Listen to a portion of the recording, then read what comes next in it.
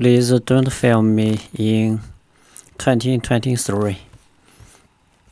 In my favorite TikTok video of 2022, an amateur interviewer with tiny microphone approaches a stranger in an AC/DC t-shirt, mounting their own business, pushing the mic in front of the person's face. The interviewer comes in with a favorite question of gatekeepers from time immemorial. Can you name 3 AC/DC songs? Wordlessly, without hesitation, the person in the AC/DC shirt glasses down at the mic, back up at the interviewer, and swans away his head like how you'd throw away a fly near your foot. It is beautiful, amazing, perfect, and if we are all so lucky, will hopefully become way more normalized in the future.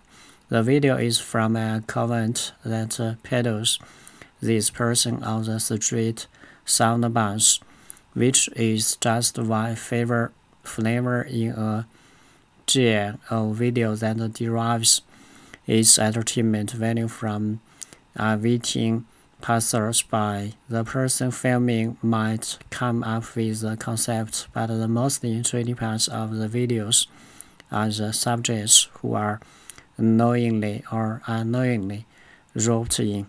TikTok's For You page has probably served you up a version of this kind of thing.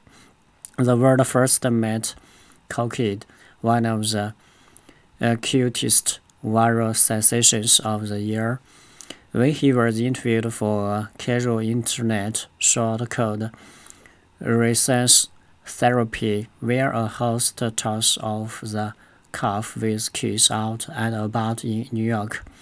There are shows that ask people trivia questions in exchange for money. The astrology app called Star shares clips of a conversation with ordinary people and try to guess their zodiac sign.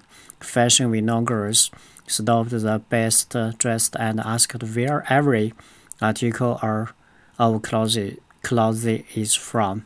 But often people are featured in videos having never signed up for it in the first place. In a clip that's been viewed more than 20 million times, 2 friends sit on a New York City stoop, observing and recording the people walking by. One person appears to bend down to hide from a passing emergency vehicle, looking genuinely concerned. Another stays near motionless for a time, seemingly unable to move. It's unclear if they are having a medical issue, but the clip is presented as amusing. The intention is to stitch together a tapestry of things the creator considers odd. Instead, it ends up feeling like an unnecessary intrusion into a stranger's walk home.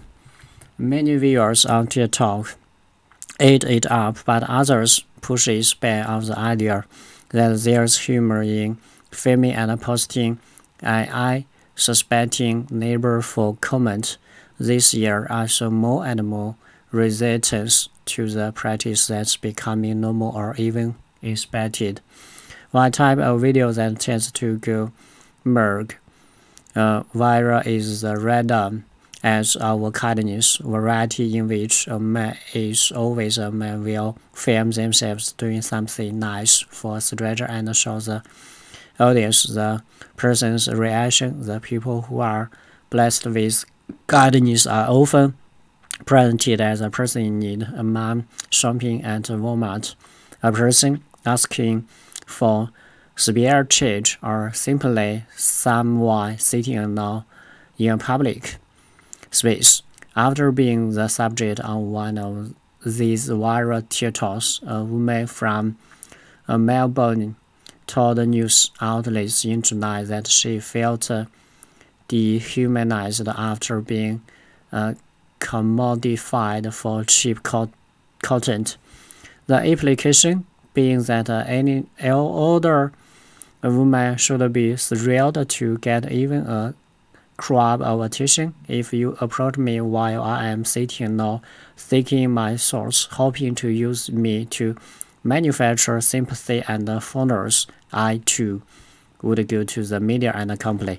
Other people who have been featured in videos I'm being nice to them have pointed out that even if there is no ill will, it's just unnerving and weird to be filmed by others as if you are beat characters in the stories of their life. While Twitter user Hill Malfclit nodded in a stranger's video when they filmed her to show her outfit. She didn't realize that it had happened until another stranger recognized her and tagged her in the video. It's weird at best and creepy and a safety hazard at worst, she says in a video.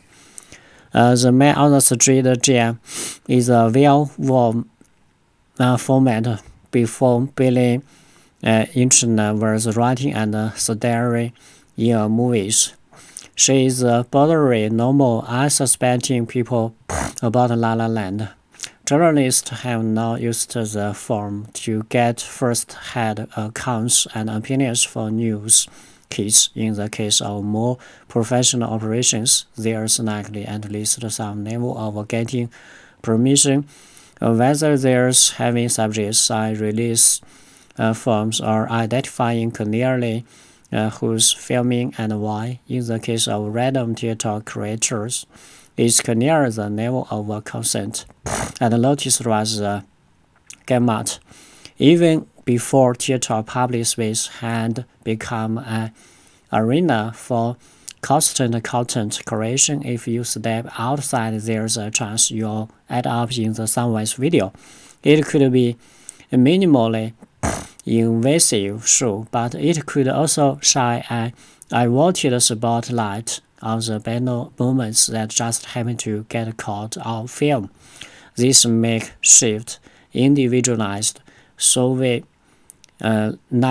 apparatus exists beyond the state-sponsored system, the ones where tech companies will hand over electronic doorbell footage without a warrant, or where elected officials allow police to watch surveillance